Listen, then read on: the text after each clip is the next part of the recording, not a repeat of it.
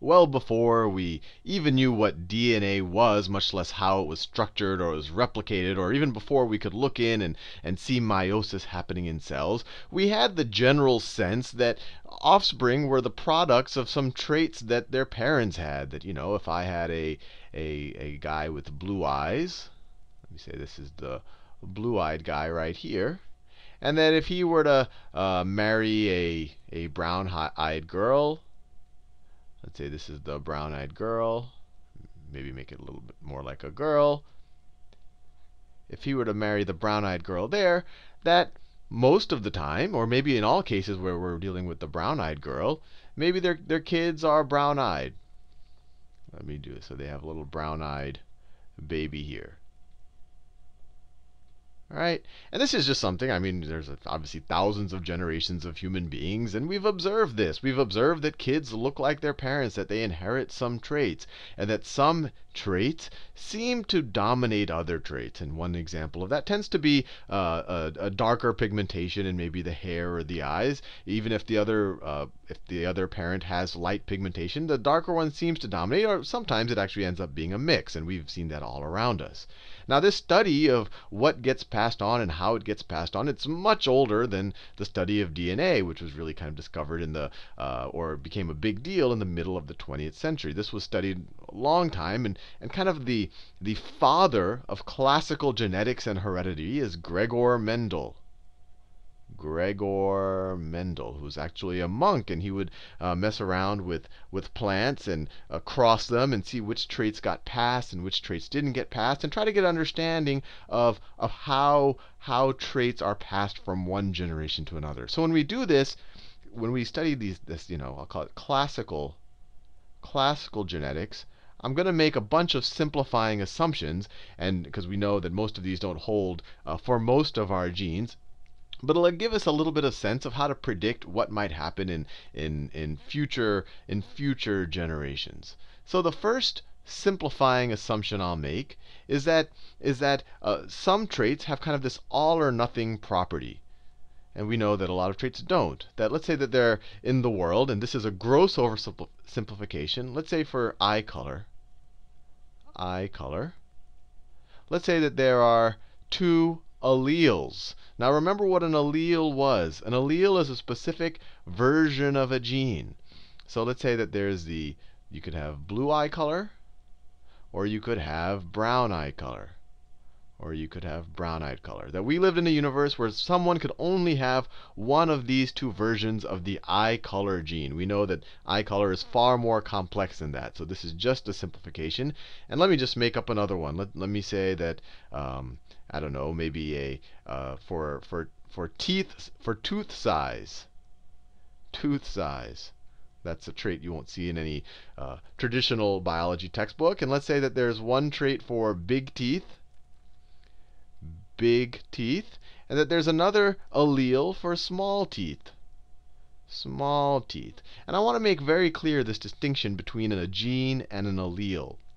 An allele, so let's I talked about Gregor Mendel, and he was doing this in the 1850s, well before we knew what DNA was, or how or what even chromosomes were, and how DNA was passed on, and etc. But let's think a little bit about, let's go into the microbiology of it to understand the difference. So I have a chromosome.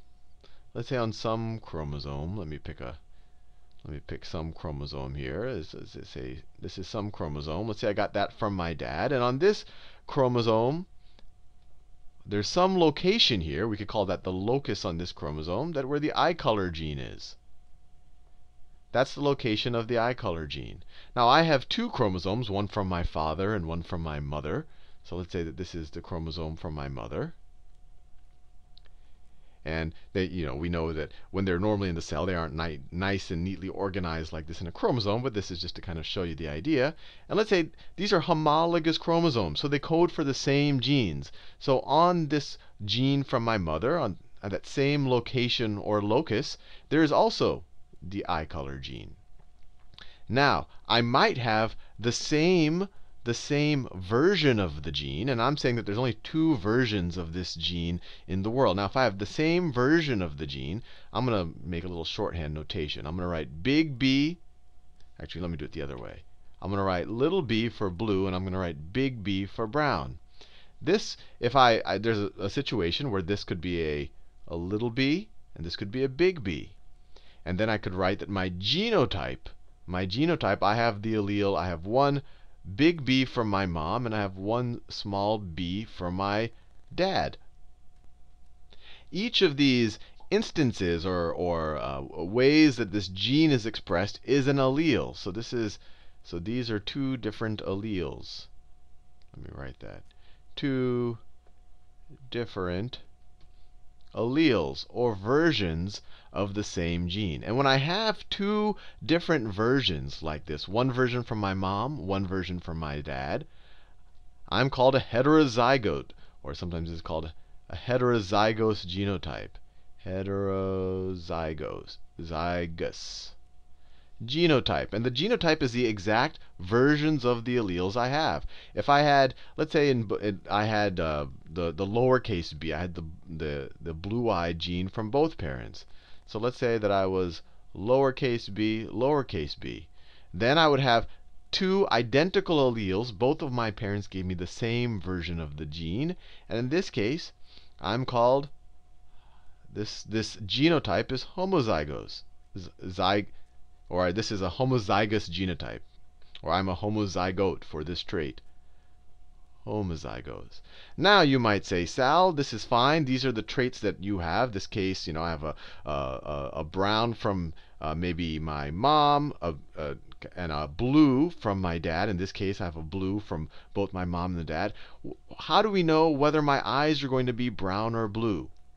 And the reality is it's very complex. It's a whole mixture of things. But Mendel, he studied things that showed what we'll call dominance. Dominance. And this is the idea that one of these traits dominates the other. So a lot of people originally thought that eye color, especially blue eyes, was always dominated by the other trait. So we'll assume that here, but that's a gross oversimplification. So let's say that brown eyes are dominant. Brown are dominant. And blue are recessive. Blue, I wanted to do that in blue. And blue eyes are recessive.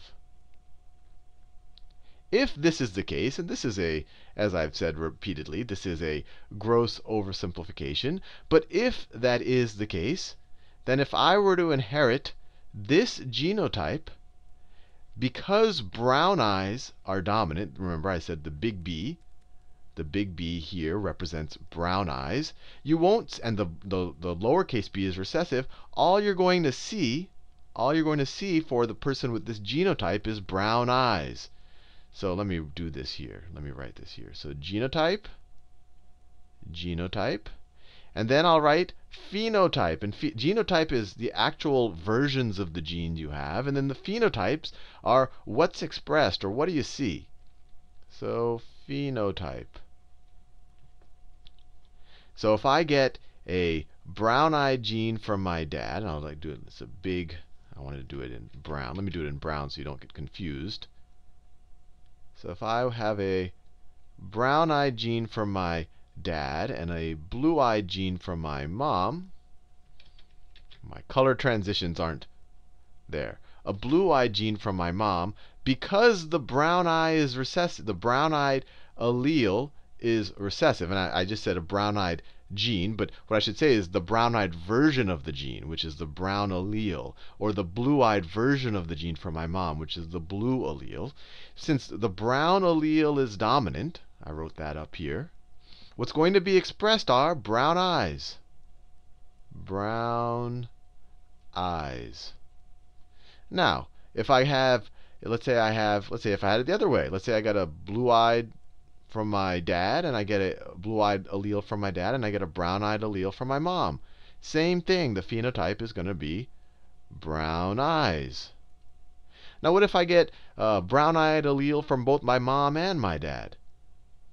Well, let me see. I keep changing the shade of brown, but they're all supposed to be the same. So let's say I get two dominant brown-eyed alleles from my mom and my dad.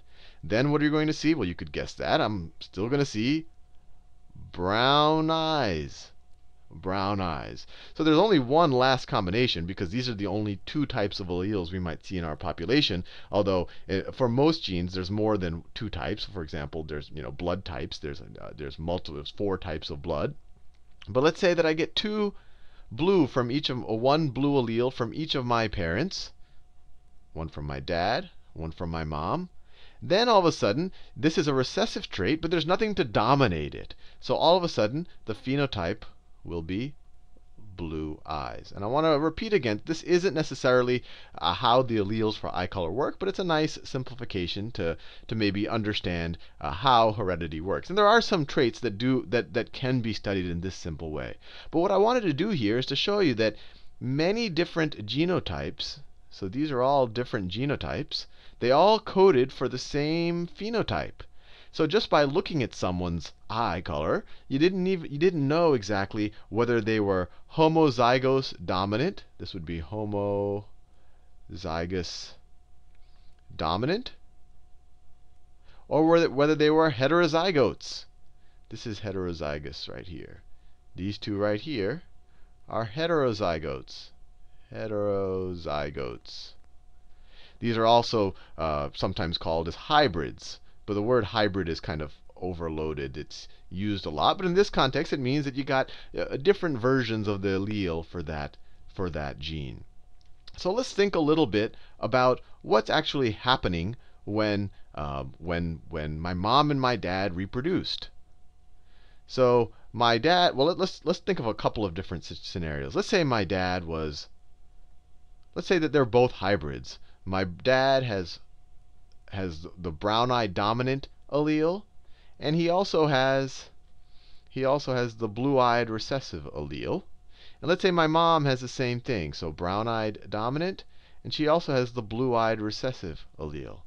Now let's think about if these two people, before you see what my eye color is, if you said, look, I'm giving you what these two people's genotypes are, and let me label them. This is the, well, I mean, let me make this the mom. I think this is the standard convention. And let's make this right here. This is the dad. This is the dad. What are the different genotypes that their children could have? So let's say they reproduce. And what I'm going to draw a little grid here. So let me draw a grid. All right.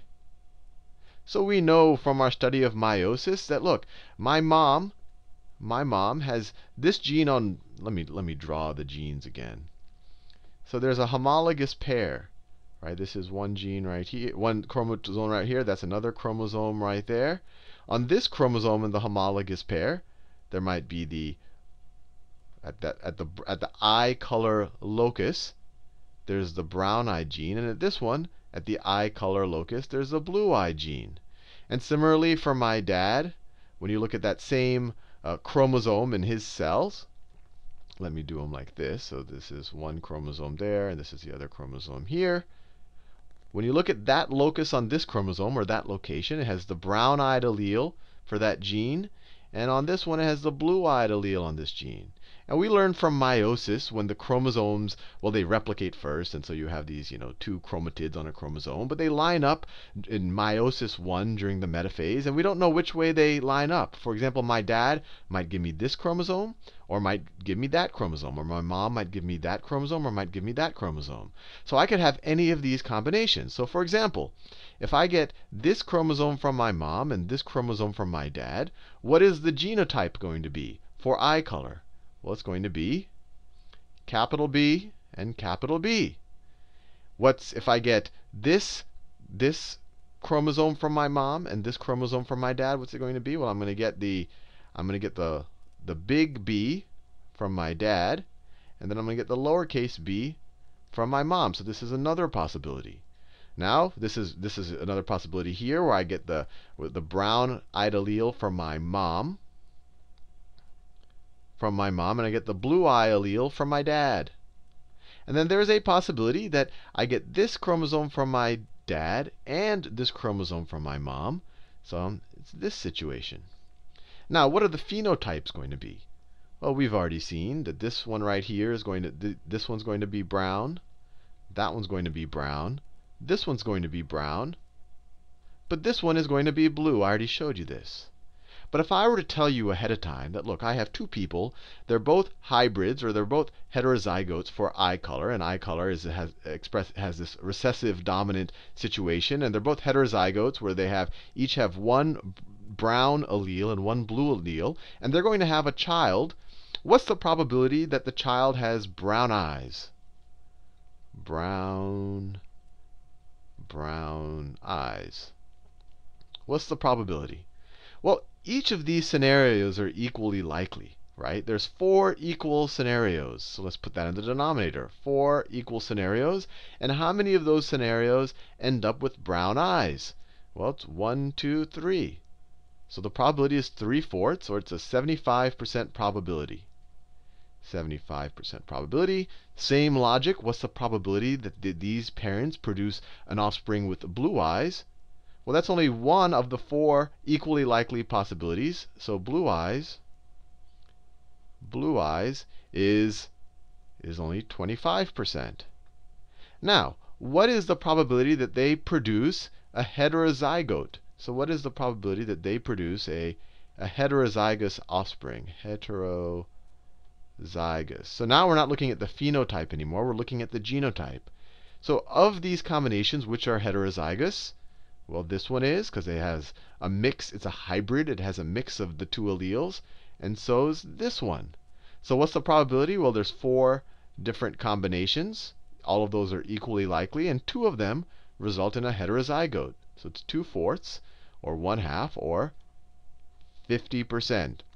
So using this Punnett square, and of course we had to make a lot of assumptions about the genes and whether one's dominant or one's recessive, we can start to make predictions about the probabilities of different outcomes. And as we'll see in future videos, you can actually even go backwards. You can say, hey, given that this couple had 5 kids with brown eyes, what's the probability that they're both heterozygotes or something like that? So it's a really interesting area, even though it is a bit of oversimplification. But many traits, especially some of the things that Gregor Mendel studied, can be studied